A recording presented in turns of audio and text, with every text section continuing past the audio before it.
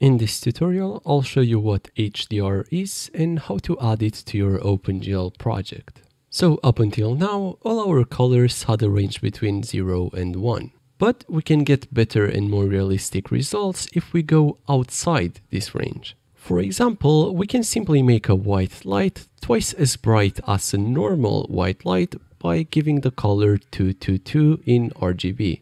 The problem is that most monitors do not support HDR, so we instead have to compress this HDR range to our normal range. This process of compression is called tone mapping.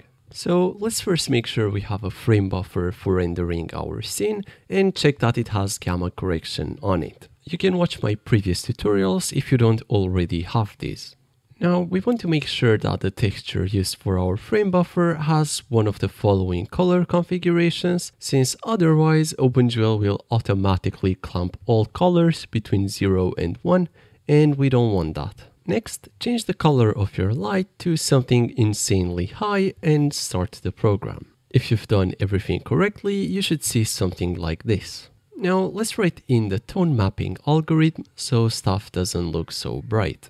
We'll go into the fragment shader of our frame buffer and first define an exposure variable. So what is exposure? Well, exposure basically represents how much light we let into our virtual camera. The lower the exposure, the less light we will get. The higher the exposure, the more light we will get. Based on this exposure, we can get different visual results for our scenes. Here's an example where the exposure changes based on the surrounding lighting. Inside, the exposure is really high so that you can see the little light that is present in the underground area, while outside, the exposure is small in order to not be blinded by all the light. But you can see that when going outside, for a split second, the exposure is in the process of changing, and so it's still blinding for a moment. And when going inside, you can't see that much for a second. So now let's finish writing the code for the tone mapping algorithm and start the program with an exposure level of 1.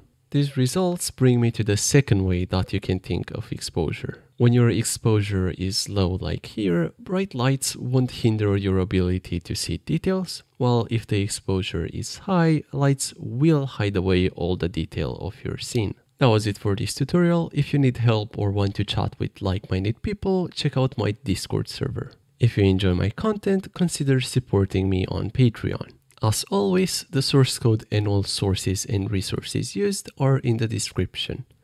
Bye!